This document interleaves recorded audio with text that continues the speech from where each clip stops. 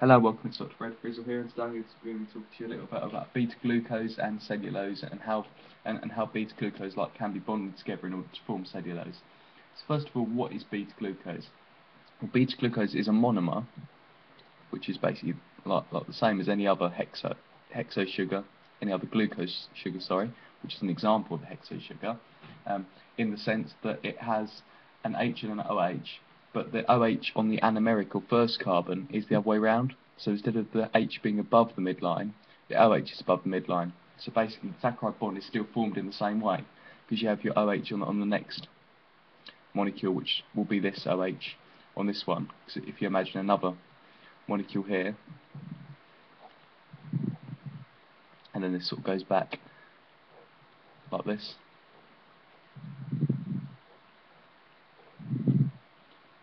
So as you can imagine, this H2O is just two hydrogens and an oxygen. So if I circle that, that goes off to make your H2O. And this formation of this bond is called a condensation reaction. So what you end up with your C going up to this O that's left, having removed this water, which goes down to this C, and then you've got your molecules here and here. I don't want to draw to you in too much detail the structure of these saccharides, because you should know that from the last video I made, particularly on saccharides and bonding. So if you haven't seen that one, I recommend watching that, because that will give you some sort of insight into how these saccharide bonds are formed. It's basically quite similar to this, but it goes into a bit more detail of particular examples. But anyway, this is particularly about cellulose.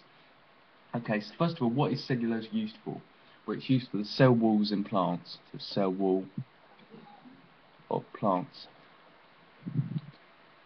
They're probably thinking, well, why does the cell wall of plants need to be built from this very strong chain? And the answer to that is because it needs to keep a lot of structure. So if you have a look at the plant stem, for example, these walls of the stem are made up of cellulose, and these are the cell walls. So if these weren't made of something really strong, then the plant would just collapse, which wouldn't be any good, because the plant competes for sunlight with the other plants, and if the plant has collapsed or is broken down the middle, it's not going to be able to compete with other plants. So basically the plants with the cellulose are obviously going to survive by the process of natural selection, because they're going to be able to access the light more easily than the other plants. So whatever plant adapts to be the tallest is going to be the best and the most competitive in terms of the plant society, almost. But the point is that cellulose is needed to keep the plants upright in order for them to get as much sunlight as they possibly can and compete with other plants in terms of height. Because obviously if there's a shorter plant, it's not going to be able to compete as much with the taller plants for getting sunlight. Hence why in the rainforest you see the top canopy gets all the light pretty much, and then shrubs at the bottom can't really compete with the top trees anymore, because they're only getting a very tiny amount of light just to keep themselves going. So this is a little bit of an insight into why cellulose is important. But the next thing is, how is cellulose comprised from these beta-glucose subunits? So these are beta-glucose.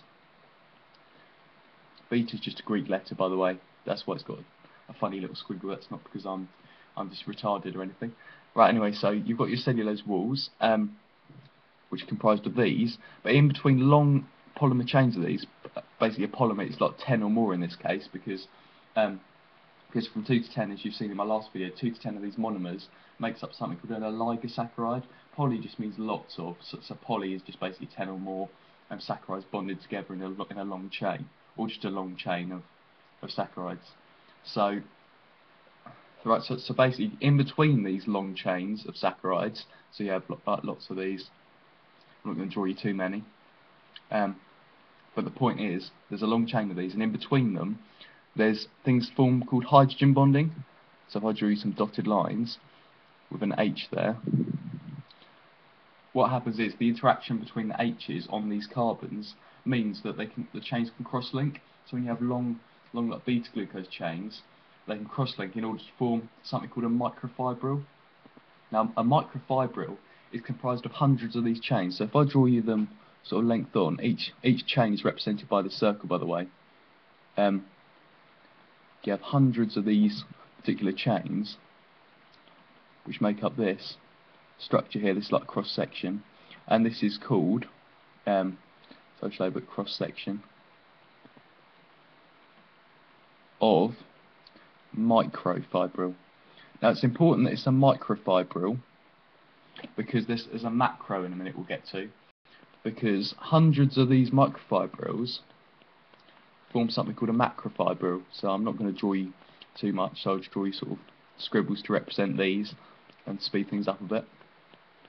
So hundreds of these, which are all these individual beta-glucose chains, comprise something called a macrofibre. A fibre is just basically a bigger version of a fibril.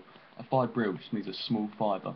Macrofibre is obviously the biggest one, and basically, like these macrofibres, there's hundreds of those in the cell walls of plants. So basically, the cell walls of plants is comprised of this sort of structure, which is very strong because it's got so many of these chains in. So if we have a look at one of the tallest plants, 115 metres tall, is something called the Californian redwood. Now that Californian redwood, it's obviously adapted to be the tallest to absorb most sunlight, but it would never have been able to get that tall if it wasn't for this complex structure in the cell walls, and that's why this cellulose structure is so important. So I hope you've enjoyed this video, and hope it's sort of given you a bit of an insight into the bonding of beta-glucose in a cellulose chain. And I hope you understand a bit more about tree structure and everything like that. So see you in the next video. Thanks for watching.